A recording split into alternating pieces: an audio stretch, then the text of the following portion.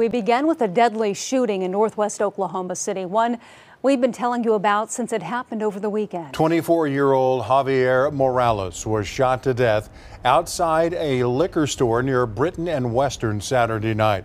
Tonight, those close to him are still reeling from the loss, including hosts of a popular podcast who tell us Morales had been working for them for years. News 4's John Hayes sat down with one of them and has the latest on the murder investigation. John.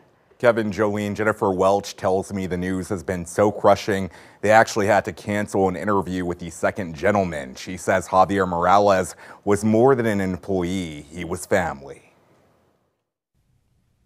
I loved him so much. Jennifer Welch fighting back tears. There was nothing unsaid when thinking about Javier Morales. Javi started working for me when he was 18, 19 years old. Her building manager and I've Had It podcast production assistant. We're shattered here into a million pieces. Used to sit in this chair. He just has this can-do attitude. He even brought this plant back to life. I was like, Javi, maybe we should just throw it away. And he goes, no, I think I can bring it back. I mean, he was the kid that did everything right. Oklahoma City police say he was murdered Saturday night outside this liquor store near Britton and Western. He was sitting in his car, became involved in an altercation with probably more than one person. I don't know the exact number, but more than one.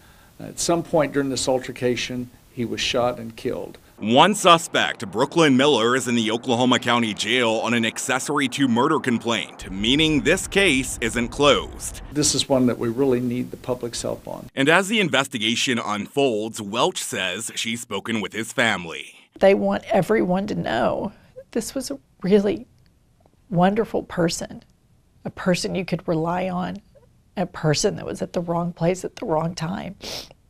It's a victim of gun violence. Welch says so many of us, including herself, have become desensitized to gun violence, making it hard to process when it hits so close to home.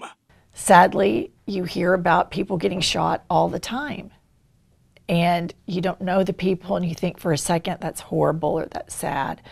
And I guess if you live in America long enough, someday somebody you love more than anything on the planet is going to get shot. I've seen that other countries that have had gun violence have actively sought to make safer spaces for their citizens, and I'm hopeful that the majority of us vote for that and demand that so that these kids are not dying. Welch says Morales' father actually works for a nonprofit called Live Free OKC, which aims to curb gun violence through intervention and outreach.